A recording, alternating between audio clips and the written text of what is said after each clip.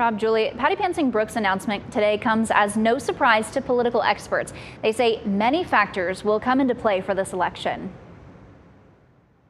We have so much that we can give here in Nebraska. State Senator Patty Pansing-Brooks officially kicks off her campaign for Nebraska's first congressional district. We need health care for all, access to affordable child care, living wages for all workers. The Democrat says she's the bipartisan leader Nebraska needs in Washington. She adds her record in the unicameral proves it. The legislature has passed 56 bills that I've introduced. She takes on incumbent Republican Jeff Fortenberry, who's held the seat since 2005. His team sending a statement Monday, quote, Jeff Fortenberry has faithfully and effectively served Nebraska and America in Congress and will ask the voters to re-elect him in 2022 to continue that work. The contrast will be very clear. Patty Pansing-Brooks will faithfully advance Joe Biden's agenda and have to explain a chaotic economy, overrun border, and dangerous foreign policy, end quote. Political science professor Rick Whitmer says the race will be one to watch. You've got an incumbent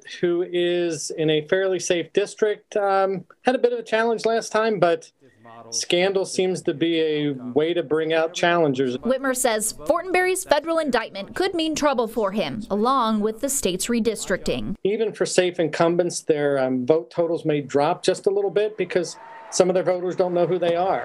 Whitmer says Democrats will also face an uphill battle, common when one party's in power. But he adds right now, it's too early to call. Now, if everything's cleared up by then, he should have fairly smooth sailing. If he's still embroiled in it in some way, I think folks are going to know that when it comes time to vote, and that's going to have an effect.